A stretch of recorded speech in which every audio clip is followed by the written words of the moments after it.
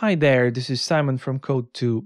Let me show you how to easily export Outlook data to an external CSV file using CodeTwo Outlook Export, a smart free Outlook plugin. The program is easy to use and gives you more export options than Outlook itself, so you can customize your export in every detail. It enables including user-defined fields in the output file and exporting only selected items instead of their entire containing folders. Let's take a look at how it works.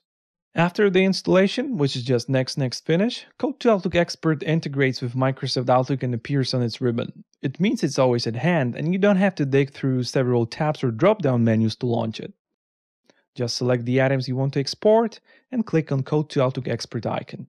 Now, define your export details. Note that you can choose if you wish to export only selected items or their entire containing folders.